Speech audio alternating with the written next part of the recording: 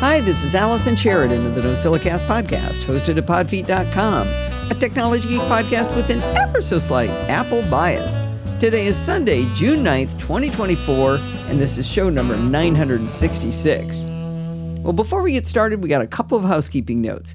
This may be kind of late notice, but the live chat room will be open for all during the WWDC keynote on Monday, June 10th at 10 a.m. Pacific time. If you want to come, just head over to podfeet.com/chat, where you can log into our Discord server. It's great fun, and I hope you'll join us. Secondly, we have a quick little message from Steve. Hey, NoSilicastaways, this is Steve. As you may have heard, Allison's podcast is coming up on its 1000th episode soon. Now would be a great time to send in a short audio recording if you'd like to acknowledge Allison's accomplishment or say anything interesting about any of the Podfeet podcasts. We'll be playing your clips on the 1000th episode, so please send your input to steve@podfeet.com by June 23rd. Looking forward to hearing from you. All right, well, enough housekeeping. Let's get started with the show. Do you remember back in 2010 when Apple first came out with the Magic Trackpad and they were all excited because they said it was made of glass? Well, I can prove that the Magic Trackpads are made of glass.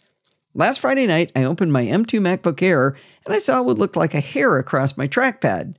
Now, with a dog, 2 cats, and my own long hair, finding a hair on something is a pretty familiar experience. But unlike all of the other times, blowing on this hair didn't make it go away. So I brushed it with my hand, and it stayed stubbornly in place. And then I realized it was a crack in the glass. But get this, when I ran my fingernail across it, I couldn't feel it. The trackpad had actually cracked from the inside. Well, at the time, I texted Jill from the North Woods, and she found a Reddit thread from a year ago with people talking about this happening to them. I searched the interwebs, and I found some threads and Apple discussions about it too.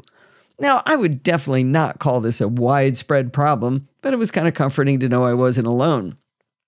I always buy Apple Care, so I gave them a call. Saki from First Level Support answered my call for help. She asked the obvious question, "Did you close it with something in the hinge?" Well, I pointed out that I had just told her it was cracked from the inside. How could I possibly have caused that? I suggested that it would not make me happy if Apple came up with some scenario where they decided this was my fault. At this point, Saki asked whether I could hold for a minute or two while she asked someone else, "What code am I supposed to use for this one?"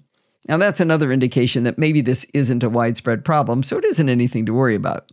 She came back pretty quickly and said they'd be sending me a box to ship my Mac in for repair. Now, the main reason I'm telling you this story is to illustrate how much easier and faster it is to use this method than to take it into an Apple store, even if you have one close by. Steve and I have both used this service several times, and it's always been way faster to ship it away ourselves. Well, on Monday morning, the box arrived at my house. After making a full backup with Carbon Copy Cloner, I packed up my baby and I dropped it off at FedEx at 11:30 a.m. on Monday. They told me I'd missed the pickup time for that day, and I was bummed about that. However, at 4 in the morning on Tuesday, Apple Repair in Tennessee sent me an email telling me they already had my device. Later Tuesday afternoon, they sent me another email, but it kind of gave me pause the way it was worded. It said, "We're returning your device to you along with a letter that provides more information. If you have any questions after reading the letter, contact Apple support to discuss your options."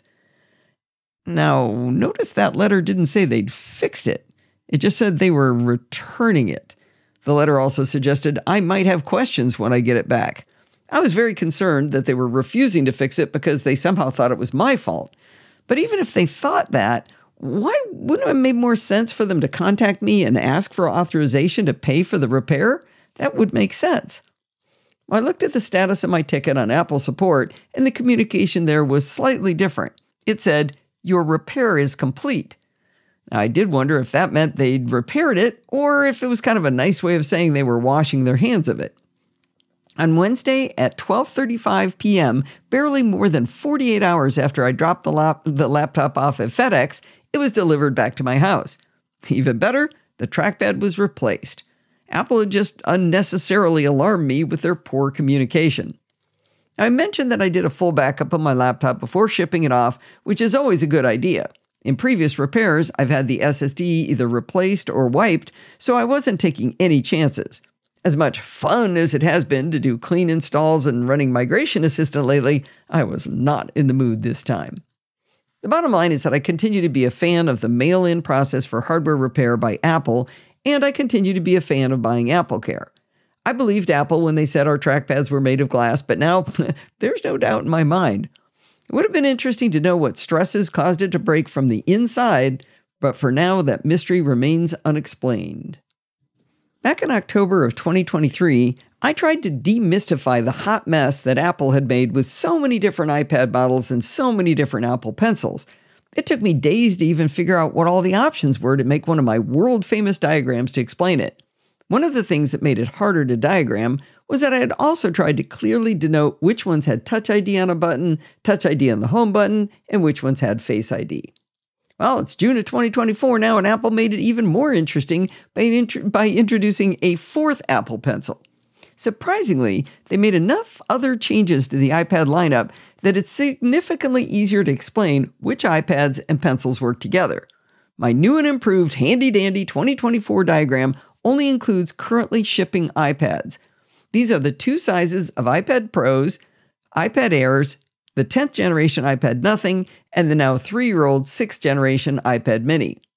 My previous diagram, as I said, also identified which iPads had Face ID and Touch ID on a home button versus Touch ID on the power button, but I don't think it's as much as big of a differentiator any longer, so I left that completely off the diagram, and that really helped to simplify the information presented.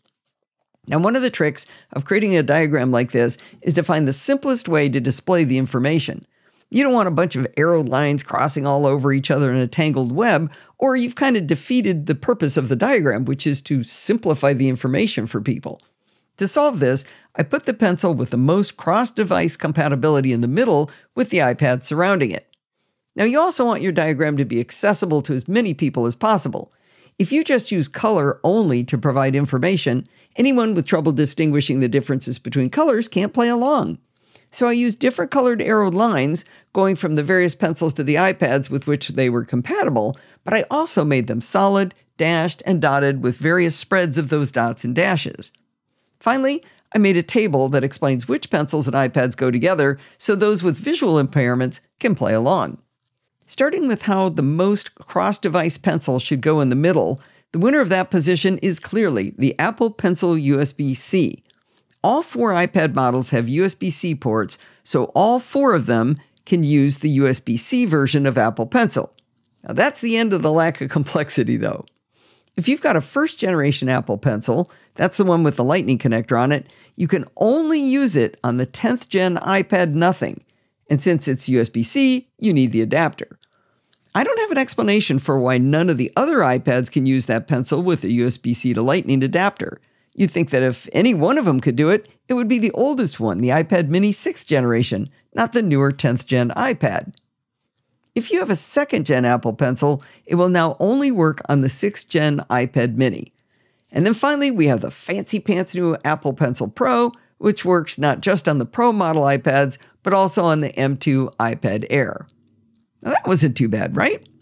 Since that diagram wasn't too challenging, I decided to throw in a bonus diagram this time and explain the iPad keyboard lineup.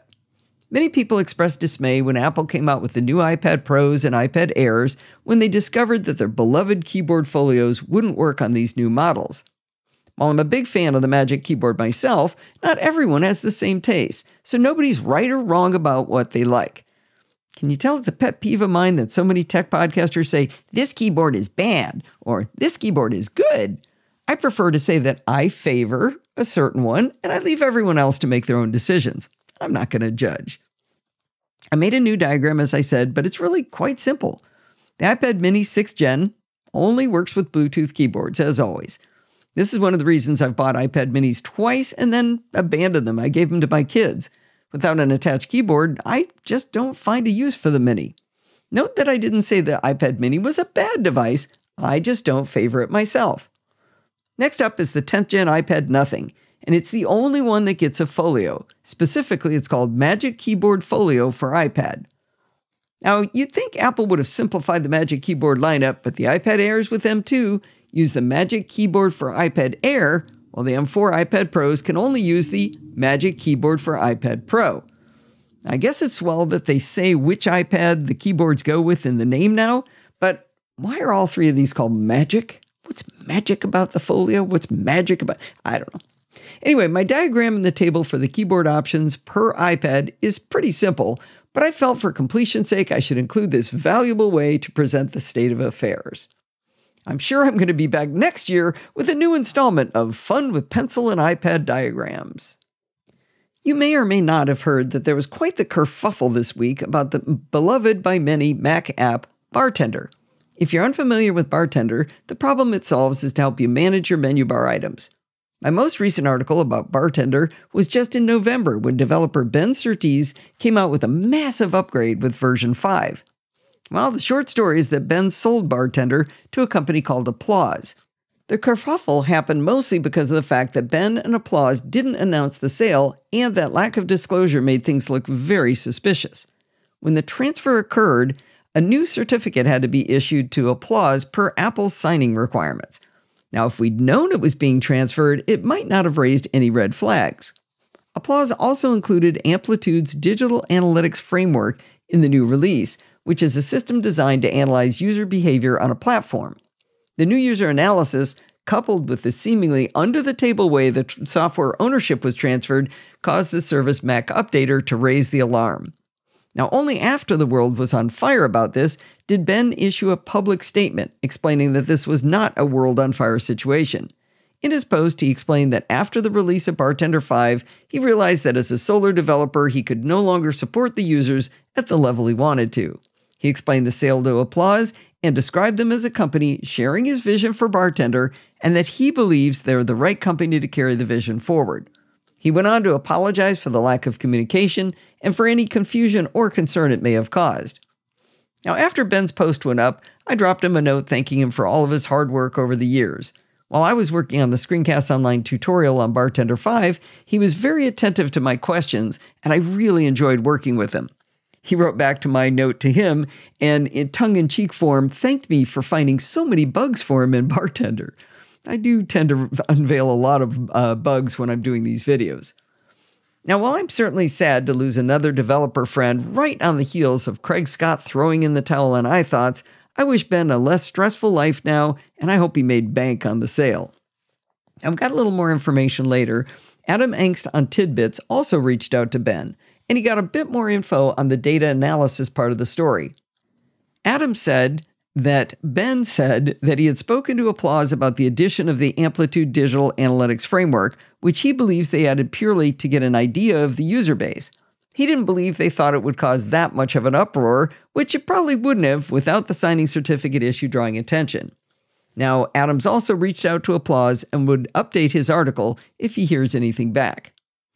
Now, I hate to quote a Reddit thread with no backup, but one user requested a refund from the new owners of Bartender, and in the email back where they explained that the user was outside of the 4-week refund window, they also said, quote, "We've removed Amplitude from the latest test build, version 5.0.53. Now, I find it interesting that people are alarmed about this unknown company. It's interesting because I'm willing to bet 99% of the people who used Bartender in the past had no idea it was written and supported by a solo developer. The transfer of power was certainly bungled by any objective measure, but knowing what we do now, would it be better to have a solo developer buried under a mountain of feature ideas and requests, or a company with more than one developer working on it? Now, this company might be a disaster, but we have no way of knowing right now. For the time being, I've chosen to stick with Bartender, but I'll be definitely keeping my eyes and ears open for anything nefarious Applause may do to this application. The problem is I simply can't use a laptop without a tool to manage the silly number of apps I have that use menu bar items to control their interface. Whether you share my view on the Bartender kerfuffle or not, it's always a good idea to keep our eyes open for different solutions to the same problem. Physics nerd Graham decided to give an app called Hidden Bar a try, and he sent in a review for us about Hidden Bar. In this review, I want to look at Hidden Bar. Now, the problem to be solved is basically from the fact that Bartender was a great app for hiding menu bar items, and it may well continue to be a great app for the myriad things it can now do for the new proprietors. But I felt it wasn't the right fit for me now, so I went looking for a replacement. The function I want is to have a way to hide menu bar items because I have so many of them that they do not all fit on my MacBook Air. A menu bar tool like this provides a button on the menu bar that expands and collapses items, both providing a neater look and, in extreme cases, making the icons visible at all. Hidden Bar is available from the App Store for free or directly from GitHub. I went with the App Store. When you first open Hidden Bar, the settings screen appears and you'll see how little there is to this app, which is a good thing. The screen has a nice big image in the top half that explains how to use the app, or at least it tries to. It shows an example menu bar with standard icons for Control Center, Spotlight, Wi-Fi and the battery, reading from right to left. Then there's a chevron pointing to the right. Then a solidus, or vertical line if you prefer. Then some less well-known icons representing a controller, a battery maybe, and a water drop. Underneath that solidus is a big pointy arrow, and to the left is written Hidden in big letters, and to the right is written Shown. It doesn't take much to figure out that you're going to put the things you want to hide on the left and everything on the right will stay visible. It even has text explaining. In your Mac's menu bar, hold the Command key and drag icons between sections to configure Hidden Bar. This is all super intuitive and works as described. So let's look at the settings. There are 6 settings that can be adjusted. First is Start Hidden Bar when I log in, which is happily unticked by default, making it a user choice. I checked it straight away. Below that is Show Preferences on launch, which is handy when you get started, but I unchecked that one straight away. Use the full menu bar on expanding is an option that hides the current app's menu bar items when you expand Hidden Bar, which is useful on a laptop because it gives you a bit more real estate. Skipping ahead, at the bottom is Automatically Hide Icon After, which is set at 10 seconds by default. This means that if you expand the menu bar to show all your icons, Hidden Bar will automatically collapse it down again and give you your Zen back. Over on the right is a setting to enable a global shortcut, which obviously works to expand and hide the menu bar items, though you still need to move the cursor up to click them. Perhaps this will be useful if you have a bunch of info up there like HomeKit temperatures or something. Saving the confusing one for last, we have Enable Always Hidden section. Not Always Enable Hidden section, but Enable Always Hidden section. It has a question mark button next to it, which gives us this hint. Use the Always Hidden feature to keep your icons tidy. Here's how to set it. Steps to enable. 1. Enable the Always Hidden solidus, which they call a translucent color bar. 2. Hold and drag it on the left-hand side of the normal bar, then move any icons you want to disappear on the left of that bar. 3. Finally, please right-click on the collapse chevron icon to make it disappear. Steps to view Always Hidden icons. 1. You right-click on chevron icon again to view and repeat the action to enable the feature. Enjoy! Now that was actually less helpful than I'd hoped for, but I think I have things figured out.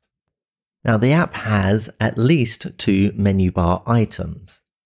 It has the chevron and the solidus. The chevron is purely Hidden Bar's interface item. It's what you click on to activate the hiding and unhiding. It can be put anywhere you want, so it could be on the right, the middle, or the left of all your other menu bar items. This means that not everything to the left of it gets hidden. That's what the solidus is going to be for. I admit I got confused by this for a while. Oh, and yes, you can even place this chevron to the far left, so it should get hidden by itself. But luckily it gets disabled in this state. The solidus, unfortunately, is invisible on my Mac. I don't know why, but it appears to take the same color as my menu bar. I know it's there because I can drag it around and it bumps things out of its way, but I cannot see it. And this is what prompted me to write this explanation. So my layout. What makes sense to me is to have the chevron as far left as I can, then put the invisible solidus immediately to the left of that. And this means that, in effect, everything to the left of the chevron will get hidden. I then command drag other icons that I want to hide to the left of the invisible solidus. And if you're doing it correctly, there will be a gap between the chevron and the icon. If you find that your chevron and icon are right next to one another, you've probably shoved the invisible solidus off to the left somewhere. Once I'm happy, I enable the always hidden section, and that gives me a new solidus which I can actually see this time to the far left of everything else. Now I can drag icons I really don't like over there to the far left. Once settled, I can click on the chevron and everything to the left of it disappears. And I click on it again and everything reappears. Now, did I just say everything? Yes. Even the always hidden icons are visible. So I don't know what that's doing really, but at least they are sectioned off a little. So my settings I've ended up with are that I only have 3 options ticked: start when I log in, enable always hidden, and hide after 10 minutes. Now the app hasn't been updated for a while and has some little quirks, but once set up it seems to do the job well, and it has that sense of can't be too naughty that comes with the apps from the App Store. So I'm going to stick with it. Allison here. I'm going to make a few remarks about Hidden Bar after Graham's terrific review. I decided to give Hidden Bar a go just for fun. If you're the target audience for an app that hides menu bar items, it's probably because you have too many menu bar items to fit in your menu bar. But if you have too many to fit, then Hidden Bar simply won't work for you. As Graham described, to get menu bar items into the hidden side, you have to drag existing menu bar items to the left of the vertical line icon that Graham is calling the solidus. But when Hidden Bar is initially launched, the chevron to get to the solidus is to the left of all of your existing menu bar items. So if you have too many to fit on screen, that means the solidus isn't on screen because it's the last icon. I discovered this when I tried to use Hidden Bar on my 14-inch MacBook Pro. Now I did figure out a way around the problem, but it may not work for you. I connected my laptop to an external display, and only then was I able to see the last 9 menu bar items that hadn't fit on the 14-inch screen, including the chevron at the very end on the left. I put a screenshot in the show notes in an attempt to illustrate this problem, but it's pretty hard to read because it's so wide but thin where I was actually able to see it. Anyway, once I dragged a whole slew of menu bar items to the left of the solidus, I was able to collapse and expand my menu bar items. But think about what I've described. When I expand, I still can't see all of my menu bar items on the screen because it's too small. And you might suggest I just use the second solidus to move some items to the always hidden category, but I was never able to find the second solidus.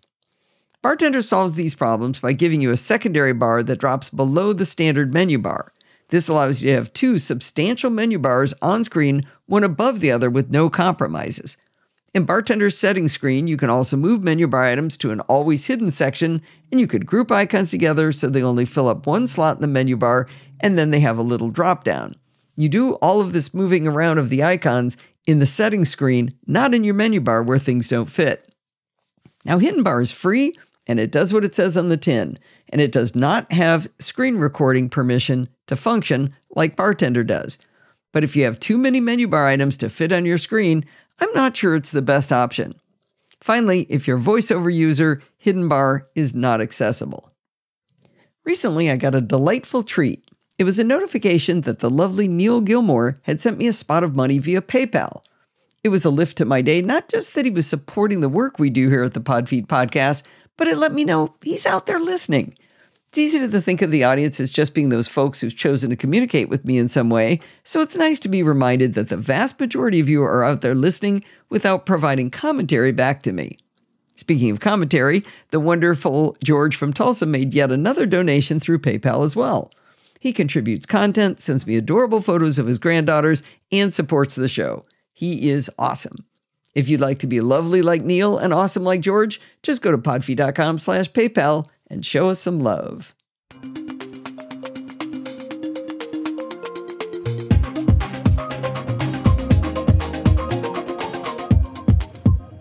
Well, it's that time of the week again. It's time for Security Bits with Bart Busschots. How are you today, Bart? I am dry-ish, and I am very heavily democratized. I had a week of democracy this week in stretching across 2 countries. I got to vote in national elections in Belgium by post. I got to vote in European elections from Ireland, and in, for the first time ever, local elections where I actually live. I finally transferred my vote from my childhood home where I haven't lived in decades to where I actually own a house now. So I can now vote for people who actually matter to me. So yay. Okay, that's been a long time. Yeah, well, there hasn't been an election since we bought the house. It was when I bought the house I transferred my vote. Okay, I got you. That makes sense. Yeah. Well, that's good on democracy. I'm a fan. Me too. Anyway, we have a whole bunch of security news. Shock and or horror, the world hasn't stood still in the past 2 weeks. And we have 2 deepish dives, which I guess we've no feedback or follow-up, so straight into deep dive number the first. And I'm just going to say straight up, my advice for now is to avoid Microsoft recall for now. So I don't know how much this made your radar, but Microsoft had their Build conference, which is technically a developer conference. So it's like WWDC, but they do also do that Apple-y thing where they throw in some hardware announcements. Why not?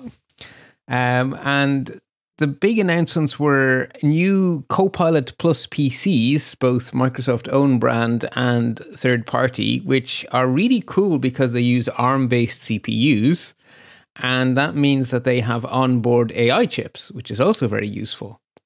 Where things become a bit less cool, in my humble opinion, for now, is a feature which they have called, what did I call it? Recall.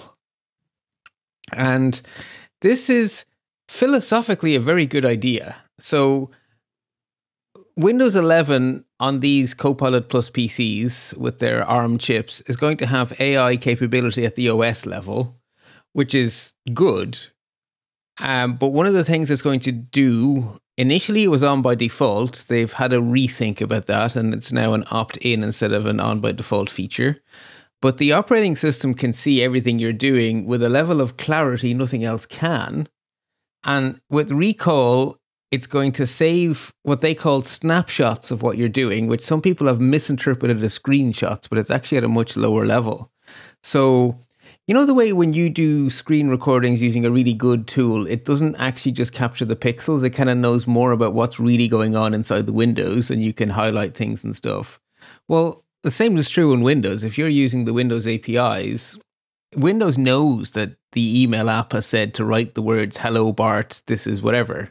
So it's not saving dumb screenshots that you have to OCR later. It can actually save the real text in all of your emails, the real text in all of your Word documents, the real everything. It can save the real information. And so the idea is that recall will save everything you do all the time. And then you can say to your computer, hey, who emailed me 3 weeks ago about something to do about Apple Watch straps? And then Copilot could go into that database of everything you've done and tell you and show you, which is cool. But of course, that's the crown jewel. We describe your email as your crown jewels. Well, in this kind of a world, your crown jewels have just been upgraded. It's not your email. It's this database of everything that's appeared on your screen in the last 90 days, which is what is going to be in recall. So obviously, for this to be worth the fantastic convenience, they must do amazing, amazing effort to protect those crown jewels. And I am horrified at the first draft that Microsoft felt was worthy of putting into what they call preview release, which everyone else calls beta release, but in Microsoft land, it's preview. And especially since they just made a big announcement of how security first, and if the question is, should I do this, yes or no, and the answer is security no, then it's no. Well, I don't think the Copilot team got Satya Nadella's message, because their first version was weak. So I'm going to say what they released first, and then the good news is I do have some updates to give you. So initially it was on by default, and you had to go into the control panel to turn it off, which of course means that no one would, because if it's on by default, that's 99% of people will just use it. It's going to be neither on nor off by default. You're going to get an onboarding experience where they're going to basically ask you if you'd like to turn it on. So technically speaking, that's off by default, because until you answer, nothing happens. From day one, there were two types of data exempted from being captured in Recall.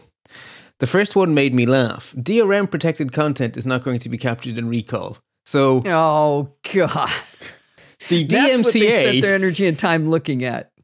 Yeah, content creators, they matter. Your privacy, nah. So that made me chuckle and cry a little bit. And the other thing that is mildly smart and is definitely on the right path here is that private tabs in Edge will not be captured. So that's good. Okay. But that hints at a lot more to do. The data is stored in a simple SQL-like database, and their first draft at this was that they would pop that in a disk partition and protect it with standard Windows disk encryption as if it was any other system volume. Shock and or horror, within a day or two of the preview release, there was a project on GitHub where you could download an extractor tool that could read a Recall database and pull out sensitive data. Of course that was going to happen. So that was take one, and it got very royally slated by privacy experts and security experts, both, because it's neither secure nor private.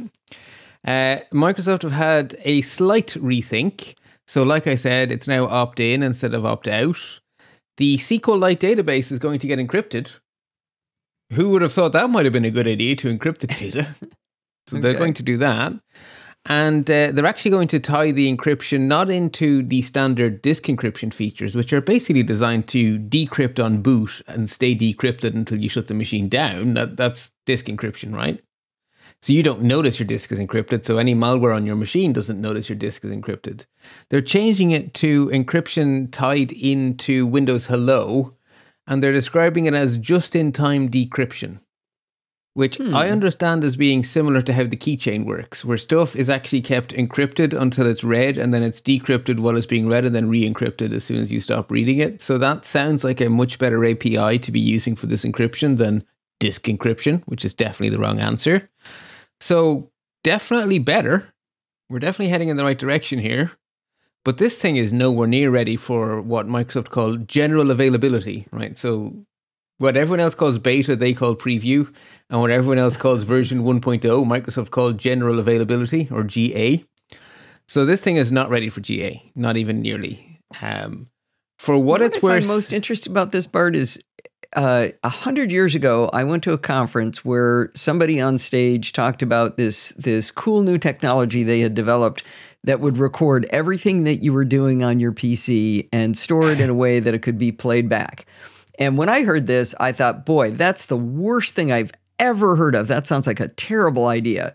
And my company bought that company and put it on all of our PCs at work. Now, I've been retired for 11 years, and that was a good 10 years before that. So this isn't a new concept. This has been around. But they basically did it so they could see, our employer wanted to see what we were doing. Right. And that you didn't have the ability to, or they didn't have the ability to maximally use that data without the modern AI revolution. So now data would have required manual work. Whereas now, you throw an LLM at it, right? So let me ask you a question. If this is, even if it's encrypted and encrypted in the way you described, if someone is on your computer with admin privileges, they also have access to it. Yes. So they would need to get admin privileges. They would need to get more of an exploit than just running as you. Oh, so they would really? Well, right, because the Windows Hello stuff is protected from just a normal app running as you. So they would need to do, but they would need to elevate privileges. So they need to get some code running and privilege elevation. So the bar is now 2 exploits. Why does it have to be above you if you can get to it? Because you don't actually, with the Windows Hello stuff, you don't get to. It's got to on your behalf by the operating system. So there's a level of indirection. So a normal process... That's above your privilege level. Yes, because the operating system is the boss. It's like with the keychain. You can, when you open keychain access, you can't see the password until you re-authenticate yourself, even though you're running as you and you have access to those passwords for autofill, because the operating system is intermediating it. Okay. All right. That answers my question. But I don't think that's enough. So for what it's worth, my opinion is, like, I kind of love this concept because I'm a forgetful fella. And I would really like to be able to ask my computer questions like that thing someone emailed me about 3 weeks ago. Like, I vaguely remember the vaguest outline of things. And I know it, I often know something exists. And then I'm very frustrated that I can't find it anymore. And then this happens to me all the time. So I'm not against the concept. But for me to be comfortable using it, I would need to see 2 things happen. So we would need to have hardware separation. So not relying on an OS level like we are with Windows Hello, but actually take the model of the secure enclave. There is a separation of hardware there, and there are only data lines to allow private keys are write-only in a secure enclave. And the only thing you can get out of a secure enclave is the answer to a digital signing request. So it's physically impossible to get the private key out of a secure enclave. That's what makes it a secure enclave.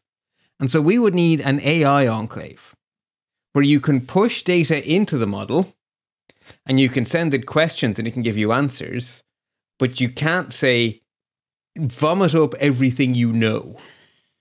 Okay. So I would want hardware level protection. The other thing I want is this concept of, oh, I won't record private tabs.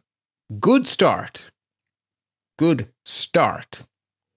There needs to be an OS level API for any app to mark some or all of any window as sensitive. And then enough time has to go by that every app I care about has been updated to use this API. And then I can be confident that every password field in every app is going to be marked as sensitive.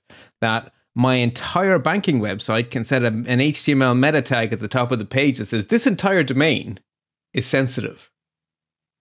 Right? So forgive me if I'm being naive here, but I assumed that code had already been cracked. For example, if I'm doing a screen recording on iOS and I enter a password, it doesn't show. Password fields are the one thing that's done for, assuming they use an actual password you just field. Used. Okay, bad example. Okay, I just want to make sure I wasn't misunderstanding the other thing. Okay, no, that's fine. No. But there could be something that's, my home address, whatever. Well, even just the entire, when I log into my bank, every single thing on that window is sensitive. When I log into my healthcare provider, right, it's all sensitive. My pension, right, all of that stuff, right? So at an app level, like the health app, just that should never go into Windows, into recall, right? That entire app is off limits. Entire websites are off limits. Certain spreadsheets, I should be able to just mark a spreadsheet and say, not this one, right? My VAT returns for my accountant, right? So we need OS level support for apps to mark content as being sensitive, and then time for those APIs to be adopted. So 5 years from now, I could see myself being a big fan of this type of technology. Right now, today, you could not pay me, because I was listening to one of the many podcasts I listened to, and someone said, yeah, and don't forget that data leaks are a one-way valve. Once you leak something, you can't pull it back. So if you give it to OpenAI, you have given it to OpenAI, right? I thought there were also lots of links in the show notes to other people's more considered opinion. The article from The Verge is very good. That's the first one. Basically, everybody on Earth is talking about this right now. Yeah, exactly. Right.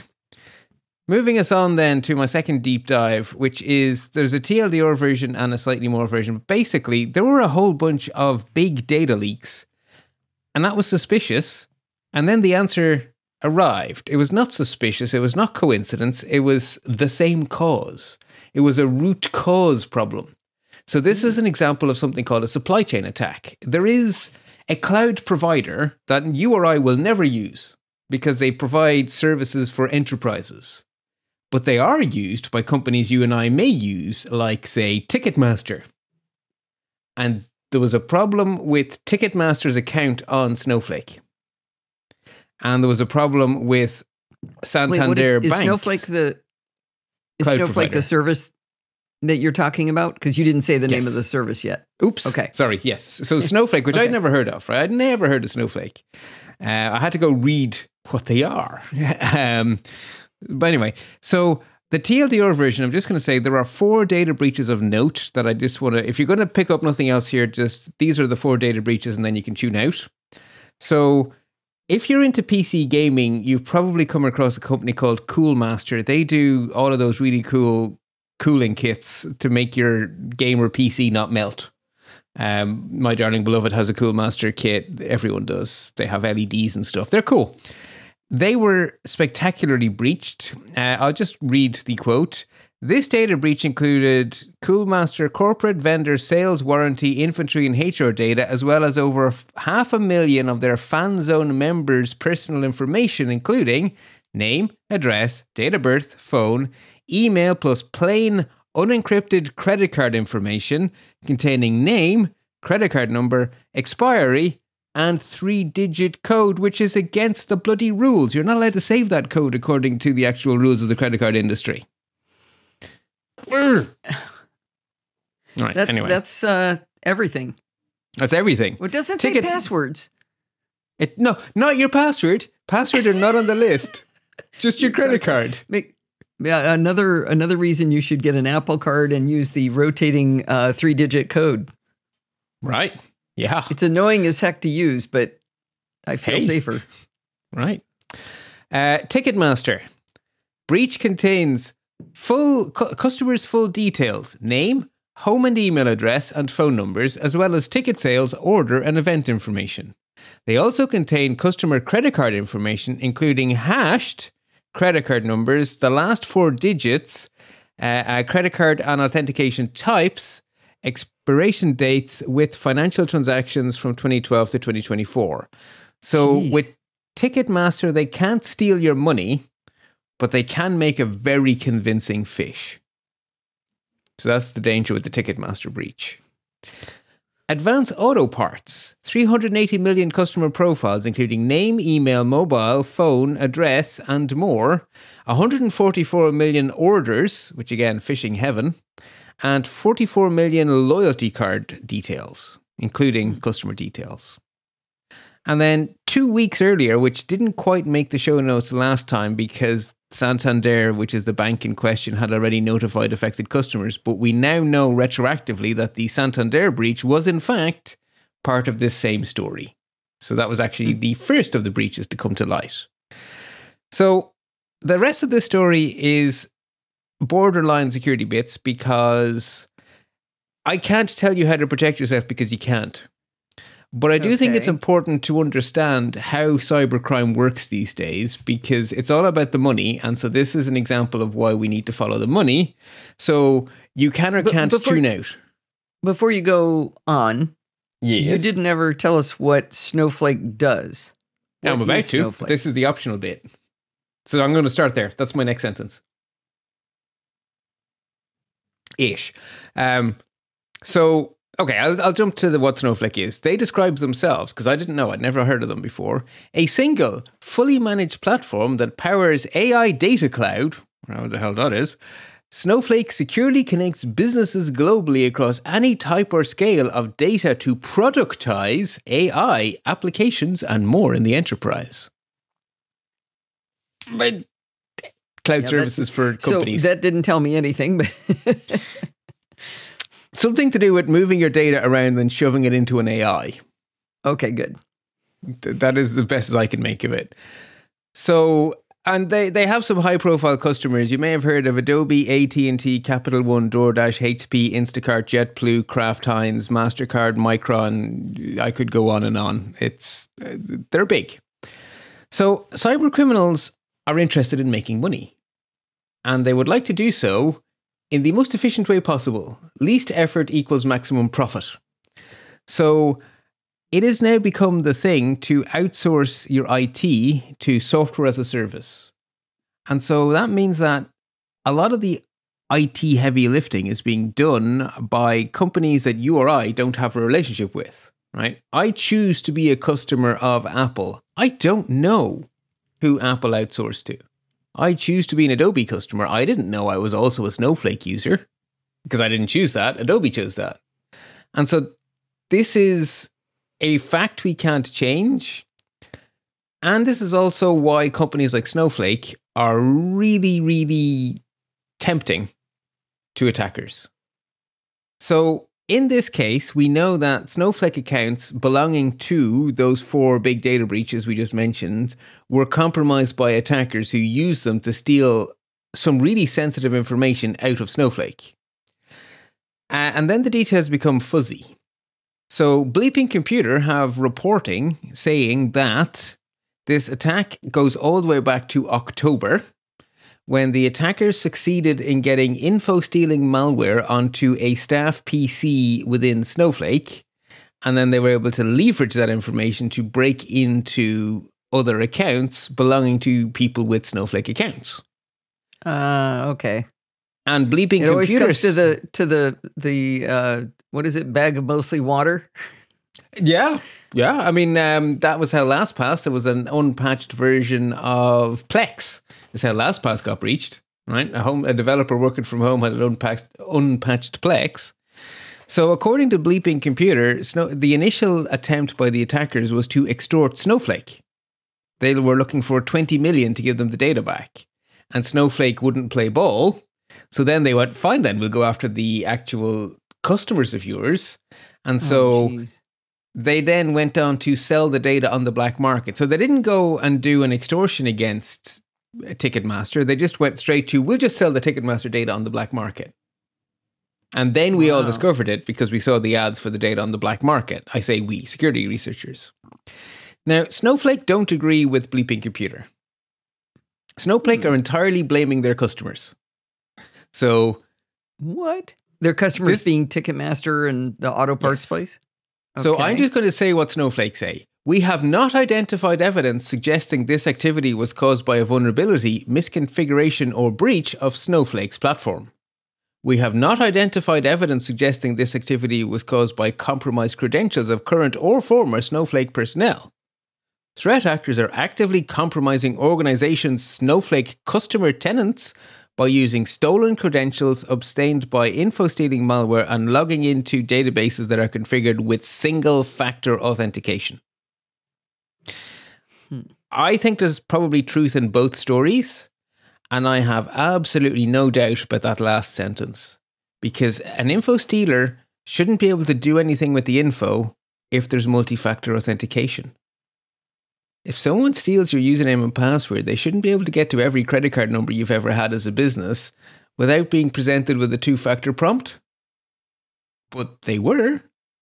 So at the very least, I think that's true. So basically, this is going to become more and more of a problem. The cyber criminals are behaving much more like nation-state actors, like advanced persistent threats.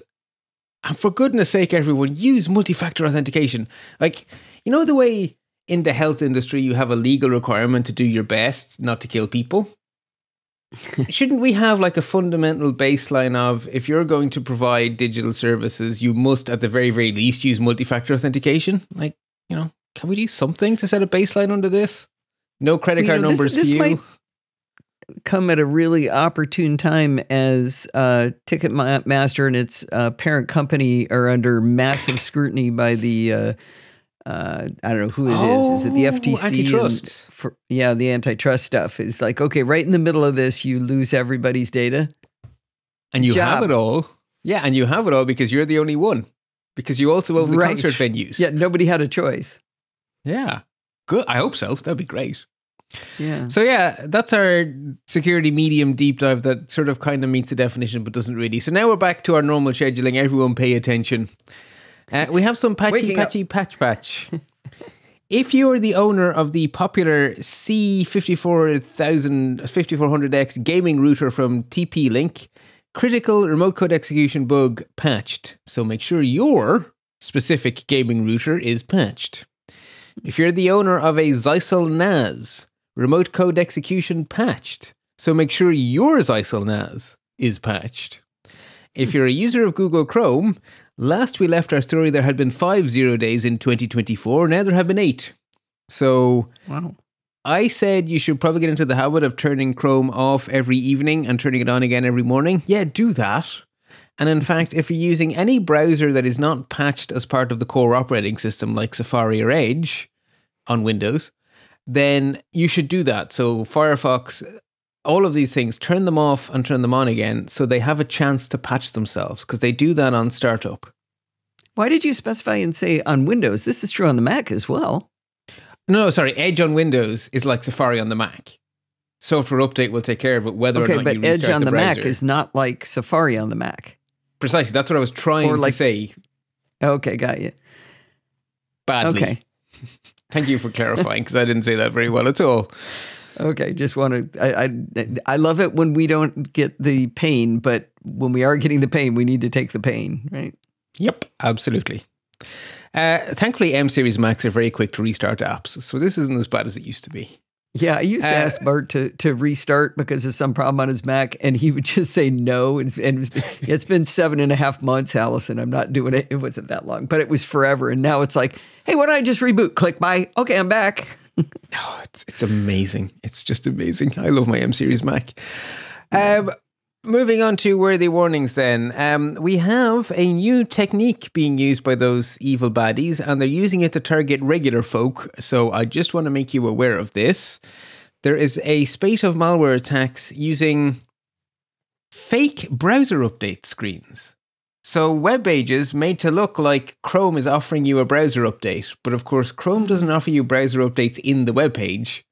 That's like in separate UI that is not embedded in a web page. So if you're on a web page telling you it's your browser, no, it isn't. Like, web pages aren't your browser will not tell you through a web page. So don't believe it. Don't click the download button. Don't click the installer. It's not what you think. Also, we have, on the one hand, it's not news that baddies are targeting developers. I think I've said it in the last 6 installments in a row. But they keep on becoming more imaginative. The latest one makes me very sad in the why can't we have nice things category. Security researchers have discovered attackers creating identities on Stack Overflow, building up reputation, and then spending that reputation to point people at malicious Python packages. Oh, jeez. And just as we were about to record, I checked my feeds, and security researchers in Israel discovered a whole bunch of malicious VS Code extensions with millions of installs.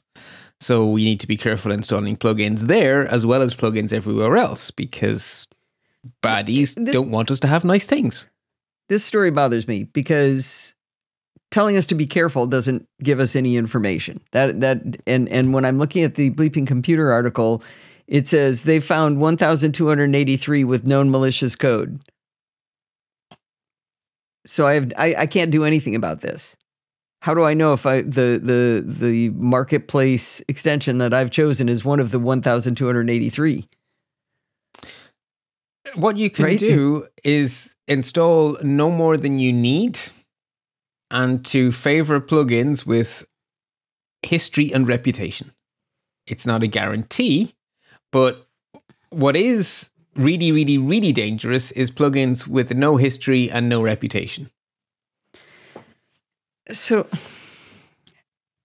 sometimes you have the ability to see what the history and reputation is, and sometimes you don't. I don't know. Yeah, I mean, I guess I just typed in Markdown for an example to see what I could find. And yeah, I guess inside VS Code, it does show you, oh, look. Well, it says 348,307 downloads. That sounds pretty good. 2 stars, but only 7 people rated it. It's on version 2 and it started in 2018. So that, to me, that at least is some history, right? Like your typical malicious plugin will be 3 weeks old or something and be downloaded by 50 people or whatever. So, I mean, like I say, I can't give you, do this and you will never be in danger. But I can tell you to not unthinkingly install plugins. You know, you say that. I don't think anybody ever unthinkingly installs plugins. I think people install plugins because they need them, not just willy-nilly. Like, I think that... That's okay. That's not what I meant by unthinking, though. What I meant is when you're presented with a choice of possible plugins to solve your very real problem, look more deeply at the plugins, not just do they solve my problem, but look deeper than that. Yeah. That makes sense. But saying only install what you need, well, who installs stuff they don't need? You install it 'cause I you used need it. to. No, but I used to do that kind of thing where someone say, hey, this is cool. And I go, oh, cool. It's cool. Whereas now I will only install a plugin if it's like a pain point. And that goes for lots of things. I used to install lots of browser plugins just because they were cool. We can't anymore. And it's really sad. You know, why can't we have nice things? Why can't we be nerds? But, you know. So looking at my plugins, I did do a little analysis here. There are things that I installed because I needed them, but I may not be using them right now, so I'm disabling them without uninstalling them. And I think that might be a way to go. That's a really good suggestion, actually. Yeah. Yeah. And if you disable them, then if you need them again, you're not going, oh, sugar, what was that plugin? Which one was it? Yeah, I exactly. found that worked. Yeah. No, that's good. That's really good advice. Continuing on worthy warnings, one last one that also makes me rather sad. Facebook have updated their terms of service to grant themselves more access to your data, and from what I can tell, you can't opt out. The headline from Intego implies that if you're in Europe, you can opt out, but actually when you read the detail of the story, when you're in Europe, you can ask for an exemption where you need to make an argument that you are somehow special and you should be exempted, which is not the same as actually opting out. So as far as I'm concerned, when I read the detail, you can't opt out, period. And my European hat, I'm expecting a lawsuit. Because what they are doing in Europe is they are saying that we are collecting this data as part of doing business. So basically, essential business operations are one of the reasons you can collect data under the GDPR. And they are saying that training AI is an essential business purpose. That is going to be challenged. You didn't say that's what it was about. I didn't. You buried the lead there. Okay. So this is so they can train their AI. They're going to use your data? Yes. And they're just basically saying, and our terms of service now say we can. And in Europe, in order to do that, they've had to say, under the GDPR, you have to say what justification you have. And the justification they've chosen is essential business need, which is, to me, arguable. You can argue that training AI is an essential business need that definitely should not be an opt-in. So I think this is going to court. I imagine Max Schrems is sharpening his pencil and he's back off to European court. They could make an argument that training AI is an essential business service, but making the argument that using your personal data to do it is not an essential business service. Yeah, like I say, I think there's room for some litigation here. I think this is their opening bid. Well, it does say this means that you have the right to object to how your information is used for these purposes. If the objection is honored, it will be applied going forward. Maybe that's only in the UK. In UK and probably maybe EU. This says UK. Yeah, it's kind of difficult to know because the UK have adopted GDPR-esque. They've taken GDPR, tweaked it a bit and called it their own regulation, so it's now getting really complicated. God bless Brexit. I think this is the start rather than the finish, but I'm afraid if you're outside of Europe, this is very straightforward. Facebook is hoovering up your data to train their AI. Either continue to use Facebook in the full knowledge or sod off. They are your choices. Moving on to notable news, and I have very much taken an effort here to start with bad news and then switch to good news, and then we have some fantastic palate cleansers. So, starting off, the first story just makes me go, why? So, 3 years ago, it was noticed that you could bypass the parental controls in Safari to get around Safe Search. So you could basically browse to anything you wanted with a very easy little trick. and parent groups have been trying to get Apple to fix it for 3 years. Apple have finally said, yeah, we will, because Joanna Stern made a big deal on her very, very large platform at the Wall Street Journal. If Joanna Stern hadn't taken this up, I don't know if this would have been fixed, which makes me very sad. If you are a lover of TikTok and you noticed some famous influencers saying things you wouldn't expect, it might be because they had a 0-day bug that allowed for some account takeovers. Because this was such a valuable bug, it was used with precision because it would be fixed by TikTok. So regular folks' TikTok accounts probably were not taken over. Just really effective influencers. So just beware that if you saw something government odd... representatives? I don't know if they were targeting... I don't know who they were after, but basically people with big followings is who they were reported as targeting. There are some U.S. government people who have really big followings. True, actually, yeah. A lot of politicians seem to be taking that up as a way of getting the youth vote because they don't read the New York Times, don't you know? Or much else. Anyway. And then we switched. It was user accounts belonging to Sony, CNN, and others. CNN was taken over. Yeah, CNN worries me more than Sony.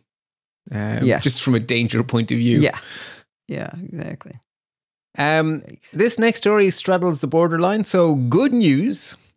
Law enforcement successfully wrapped up a spectacularly large botnet. Depending on who you believe, it may actually be the biggest botnet we've ever found.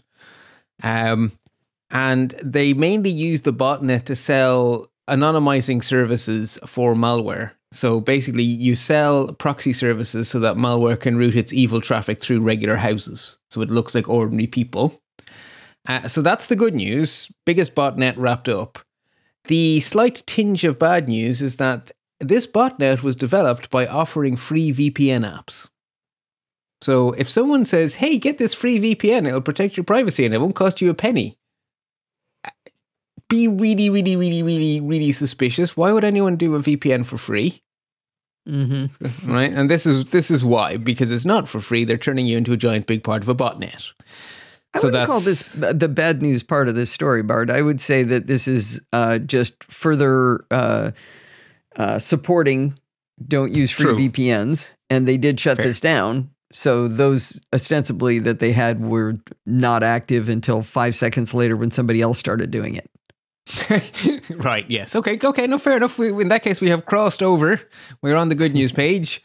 Next up on the good news page, Google are redesigning how they store your location data. It is moving from the cloud to on-app storage, and they're doing the technical changes between now and the end of the year.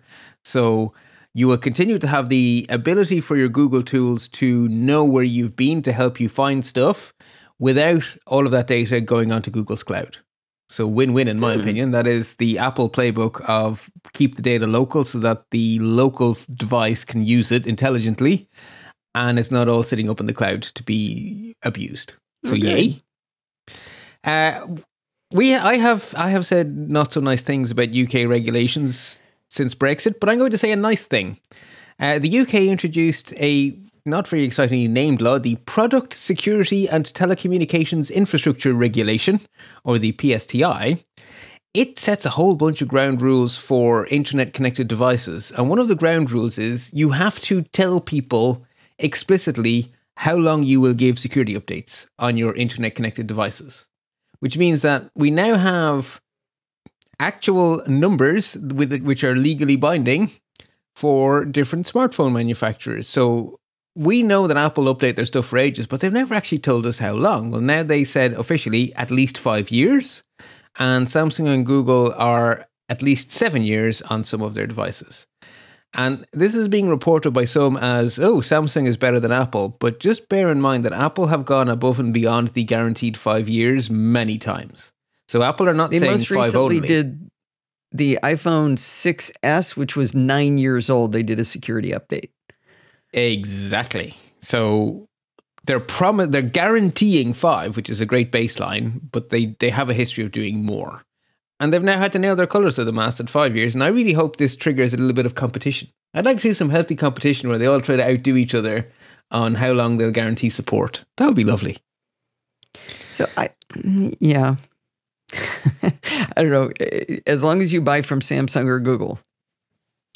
Or actually, when I bought a phone from Google and Google didn't support it after 2 years. Yeah, I think they may be getting better at it than they were then. I certainly hope so. I've just realized I pasted a story in the wrong place. There are still malicious apps in the Google Play Store. Be careful what you install next. Yeah, I'm sorry, Allison. I mispasted 2 stories here. Is nothing sacred? Bleeping Computer has found a hacked version of Minesweeper used to send malware. Minesweeper! Aww, come on! We really can't have nice things. Yeah. And finally, here's why this made me genuinely happy. We have said many mean things about many American ISPs. 2 thumbs up to Cox. They were responsibly disclosed news about a really bad security vulnerability. They immediately fixed it, and now they're telling us, yeah, by the way, we patched a really nasty bug. All good. Nothing for you customers to do. Good. So that made me very happy. I have not one of the good ones, by the way. That's good. They did something good. This they did well. 2 top tips. Tidbits have some really good advice. If you get an out-of-the-blue multi-factor authentication code that you didn't ask for, go change your password on that service, because it means someone is attacking you and they have your username and password, and the only reason they don't have your account is because the 2 factors in the way. So if you didn't ask for a Twitter code and you get a Twitter code, go change your Twitter password. Basically what it boils down to. And also, Mac Observer have done a nice article describing how, should you ever need to, you can check if someone else is getting your location data from your iPhone because you have enabled some sort of sharing. Hopefully you never need this. I have a folder in my bookmark manager called For Reference. This has gone into For Reference. Should I ever need it, I will be able to use it. And I would advise people to just, keep a copy of this somewhere safe in case anyone in your family is ever the victim of this kind of thing. What kind of tracking do you mean? Like Find My type tracking? Yes. So there are various things where your iPhone, you can end up sharing location data through a few different mechanisms. For example, enrolling having someone's device on your Apple ID would be one way to do it. Explicitly sharing your location data with someone else's Apple ID is another way of doing it. So it goes through some various steps, just a few little things to check, full of screenshots and stuff. It's useful. Alrighty. So on to palette cleansing. Do you want to go first or do I go first? Lots of palette cleansers. Oh, I'd love to go first. That would be swell. So I've put in a link to a logarithmic map of the entire observable universe. Let me say that again. Logarithmic map of the entire observable universe. It was created by a gentleman named Pablo Carlos Budassi. And let me explain first, if you're not familiar with logarithmic scales, this is a method that allows you to display numerical data that spans a broad range of values, especially if there's significant differences between the magnitudes of the numbers. So like the logarithmic scale for earthquakes. It keeps going up by 10 times bigger, but these are things you can't really map on a linear scale. So on UFO Feed, Pablo created this beautiful logarithmic map of the entire observable universe. So if you start at the bottom of the image, you see a very large picture of the Earth. As you start to go up in the image, you'll see things like the Hubble Space Telescope. Then shortly after that, the moon. All of a sudden, things start to get closer together. You get the sun and some planets. And then you travel through the Kuiper Belt and then the Oort cloud all of a sudden. And then you're past the Milky Way. You go through gobs of galaxies. Finally, you see the cosmic microwave background. And finally, you see the Big Bang at the top.